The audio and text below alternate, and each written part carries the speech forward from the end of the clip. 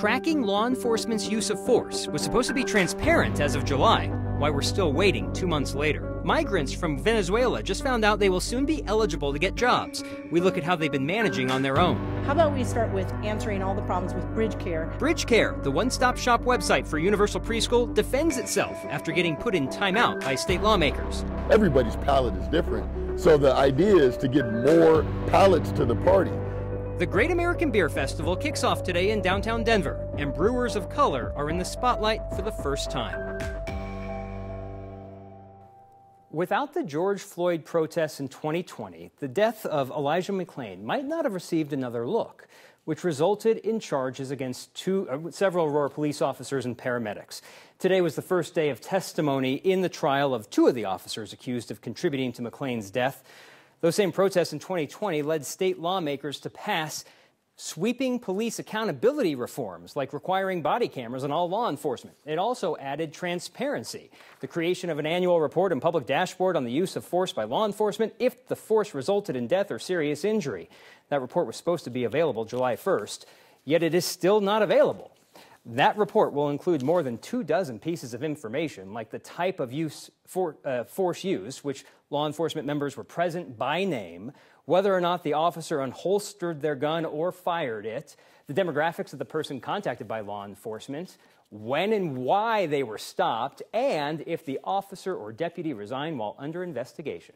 A spokeswoman from the state's Division of Criminal Justice said, "We don't have any of this yet because of unexpected technology challenges." More than 270 law enforcement agencies had to shift how they collect data to meet the needs of the dashboard. Former Democratic State Representative, current Denver City Councilwoman Serena Gonzalez-Gutierrez helped get the yet-to-be-released dashboard into law and believes it will act almost as a workplace review for law enforcement. But it's also going to help our law enforcement officers. It's going to help them to be able to reflect and perhaps look at different ways that they can work with the public and work with the community at large. The report is now expected sometime this fall. It will only include incidents since August 2022. One legislative hearing is not going to be enough to unpack the problems lawmakers, parents, school districts, and preschool providers want solved with universal preschool. The portal that parents sign up through is provided by Bridge Care, the company the state contracted with. That company got name-dropped several times Wednesday as lawmakers asked universal preschool leaders what's up with the problems they've been hearing about. I seem to have more feedback about Bridge Care than any other category. How about we start with answering all the problems with Bridge Care and what we're going to do now to fix that problem now, not a year from now. I spoke with the head of Bridge Care, the provider of the portal that parents use to sign up their kids, and what the state uses to match students. She told me Bridge Care can explain how the website works, like the algorithm that matches students to providers, but the state is responsible for questions about who can access data from the site. The Department of Early Childhood promised a response this afternoon. It came about 45 minutes ago and did not really have anything substantive. Migrants from Venezuela who have settled in Denver will soon be able to work legally again. The city of Denver does not ask migrants their country of origin, but the mayor's office believes a vast majority of recent migrants from the southern border have come from Venezuela. Those migrants who have arrived here before July 31st will be granted temporary protected status, or TPS, by the Department of Homeland Security. The cutoff for TPS had been migrants who had arrived since 2021. Arturo Jimenez, a local immigration attorney, tells us allowing more migrants temporary protected status will streamline their way through the immigration system. TPS now allows folks who were in the immigration court system to apply for TPS, and the judge can grant them TPS and move them out of our clogged up immigration court system. It saves taxpayer money. The work permit is really the ability for someone to actually receive a social security number, to work with an employer in a legal employee relationship. And it facilitates so many things, opening bank accounts and, enrolling your kids in school. TPS was also used to help Ukrainians after the country was invaded by Russia. The goal is to grant work permits within 30 days instead of 90. Venezuelan migrants who arrive here after July 31st are not eligible for this protection. And that announcement is good news for people from Venezuela that we have talked with, like Edith, who found an innovative way to make money despite not being able to find work. Here's our Angeline McCall. Es bravo porque tienen que llegar a buscar su trabajo y a veces les sale y a veces no les sale. In a crowd of men competing for jobs, Mi esposo está trabajando hoy. one woman is on her own, working. No conseguí, entonces ya eran 15 días y no estaba haciendo nada, entonces yo me puse a pensar, voy a vender comida. Tengo carne, pollo, picada y cochino. Edith came from Venezuela, bringing her own recipe of a traditional arepa. Porque aquí están los mismos de nosotros, los venezolanos, y comen arepa. A ellos les gusta la arepa. 4 months ago, she arrived in Denver, hoping for work in a restaurant, store, or office. En la mañana, temprano, eso es rapidito. So many people here, all looking for so little work. Pollo y carne, lo que me queda. And for Edith, this is a start. Más seguro todo, porque sé que agarro el dinero de una vez y no tengo que estar esperando que me paguen, que me paguen, que me paguen. We met her 2 different mornings, ¿Qué hay, mana? ¿De qué hay? selling one arepa and a cafecito for $5. Porque empecé yo a ver y sí, yo dije, sí puedo trabajar aquí vendiendo mis arepas. Y donde yo vivo, pues es un poquito pequeño, pero sí me presto para hacer mi trabajo. Pues. Money she needs for rent. No alcanza a pagar con esto. Mi esposo y mi hija. Pagamos. Each day, she can plan on making at least $80. Bueno, se siente uno como mal, porque no todo el día ahí sin hacer nada y se van para la casa con los brazos cruzados. Entonces se ve feo eso. Es mal así, todo el día ahí parado. Something small now, she hopes to build into a business. Es más, déjenlo todo, que Dios los bendiga. Porque es mi manera de gustar de yo trabajar así, para no trabajar a los demás, pues. Prefiero trabajar por mi cuenta. Few who come here know beforehand if they'll find a job. By the time Edith arrives, she's already working. And back to that announcement from the Biden administration. They were saying, for instance, that one of the reasons migrants looking for work like this, all cash, is because of that challenge to legally work when they arrive here in the United States. So that temporary protected status would apply to everyone looking for work, for those who came through a port of entry or if they did not come through a port of entry. So not only does that streamline their process, but it also gives them a lot more options for work because it opens up more employer options to not only those who are willing to pay them underneath the table in cash. I'm so impressed by this. Like, I think of, I could do this as a side hustle, or the innovativeness of I'm going to go, I can't get the job, I'm going to create my own work and work for myself. This announcement doesn't necessarily, she could continue to do what she does, minus this announcement. But yeah. it's good for her anyways. Yeah, absolutely. And I think that this story, right, it shows just how creative and innovative people are. And it's not just once they get here to Denver. This is what they have been doing this entire time to get to the United States, stopping in towns, working, doing their own little thing. A lot of people, for instance, would try to take out trash cans out of people's yards, just stuff that an easy tip, right? Or just easy money. We say easy, but really it's not. My first date with my wife was over arepas. Wow. Yeah. Do you remember what kind? Our next question comes from Aaron, who spotted this device and sign inside DIA a few weeks ago and wanted to know why the airport is monitoring sound, how long it's been doing it, and who's in charge of it.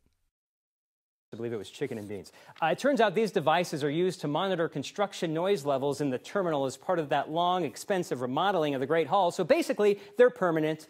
The airport's been monitoring noise since the beginning of construction, which started 5 years ago. There are multiple devices, and the airport moves them around based on where the active construction is happening. As for a noise limit, a DIA spokesperson said the federal OSHA requirement is 90 decibels, so like a leaf blower, but the airport monitors at the general industry standard, which is 85 decibels, so like a blender. The airport's contractor is responsible for monitoring, but DIA has a team to make sure construction that gets close to those limits happens at night when fewer people are around. We are thrilled to protect Mount Democrat. It's been in the works about a year.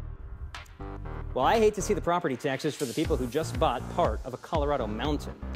And brewers are breaking down boundaries in downtown Denver this weekend, bringing color to a predominantly white industry. Bird watchers at Bar Lake are all aflutter, wondering where their feathered friends will go when trees come down. That is Nest.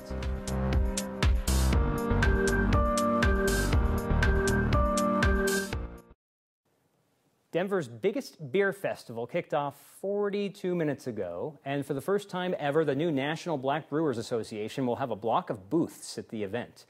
Out of 10,000 breweries, fewer than 1% are black-owned. But brewers at GABF this year want that representation to change. Crowns and Hops Brewing is one of the first black-owned, women-owned, and veteran-owned brewing companies. One of its co-owners, T.O. Hunter, is a board member of the National Black Brewers Association, which helps black and brown-owned breweries get the capital they need to get started. There is a correction that needs to be made about how people talk about black people in beer as if it's new. There have always been people of color, black people in the beer industry, in the actual craftsmanship of beer. As the industry changes, the Boulder-based Brewers Association has been working on diversity, equity, and inclusion efforts for the last few years, offering grants to help smaller black-owned businesses.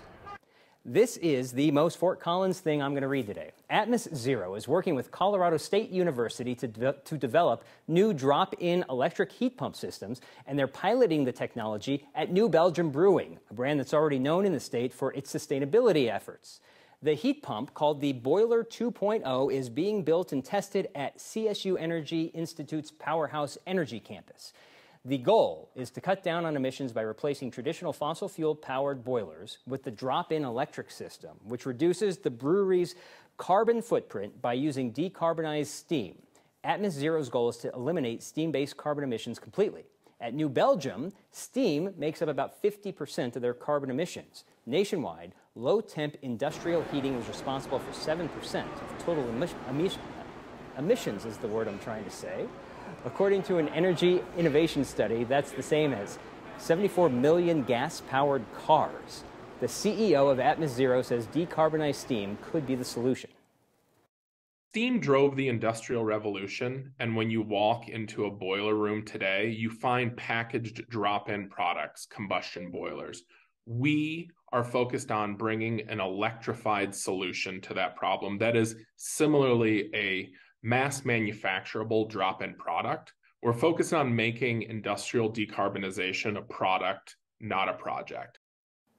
The goal is to be at net zero emissions by 2050 while keeping the technology cost-effective. Atmos Zero and New Belgium are hoping to install the pilot project by the end of 2024 and hoping they can brew a decarbonized fat tire by 2025. Colorado hikers rejoice.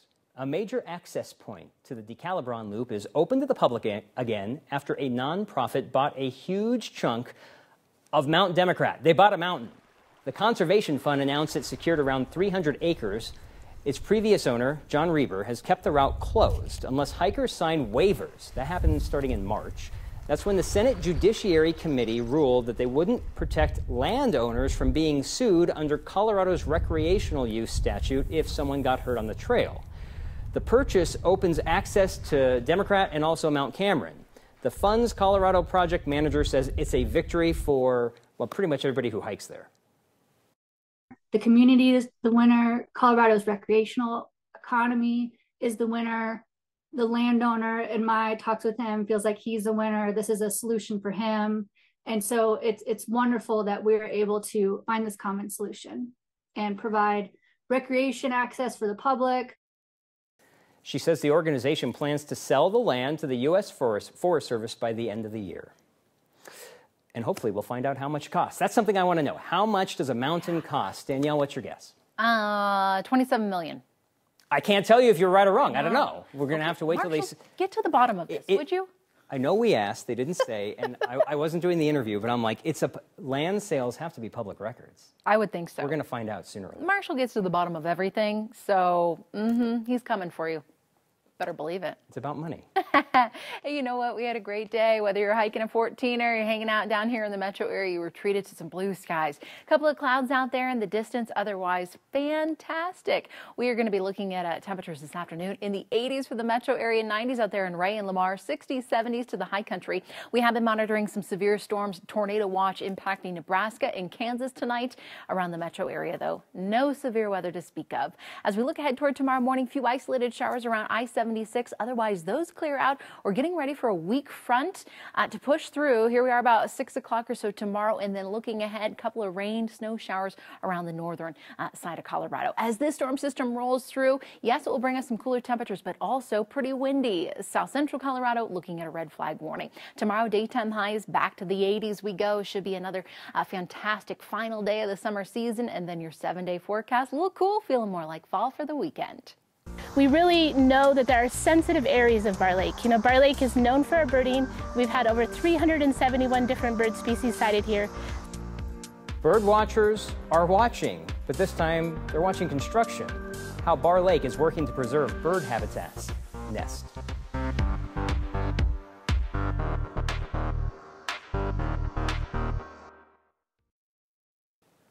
Barr Lake Park is making waves with residents who want to see the wings soar. The park is leased by Colorado Parks and Wildlife and is the headquarters for the Bird Conservancy of the Rockies. Now they're looking for answers as to why trees are disappearing from their shoreline. And this is a magical place. It's one of the top birding places in Colorado.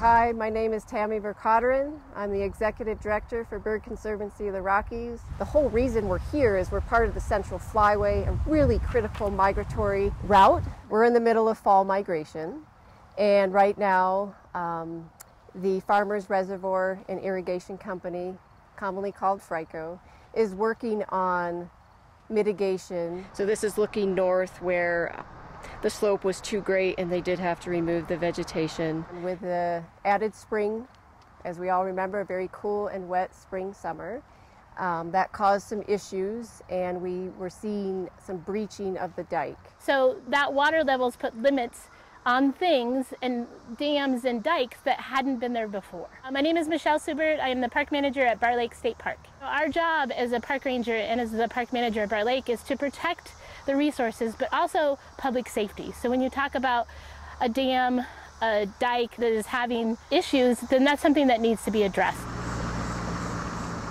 Where they need to do this work is right where our banding station is too. We also have bald eagles nesting here. They've been nesting here for over 35 years. They have a certain cutoff point that, you know, that we've identified, and we've rocked the rest of it to kind of let them know that there are super sensitive areas to here. That includes our banding station, the nature center, and the wildlife refuge. We walked the site with staff from FRICO and with Michelle, and we just got a better understanding of why they need to do this, how they're doing it, and then we engaged in conversations on how we could minimize the footprint. It's a constant relationship and building those partnerships with the irrigation company, with U.S. Fish and Wildlife, with other people in our agency and the Bird Conservancy. We'll continue to work with Colorado Parks and Wildlife and make sure our shared knowledge and technical expertise in conservation are coming to solutions for the work that they're doing.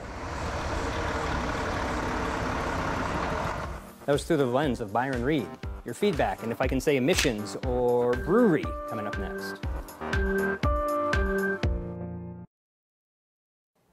Bill's trying to get me to say emissions again. By definition, isn't steam just water vapor? Bill, I'm a journalist because I'm really bad at science.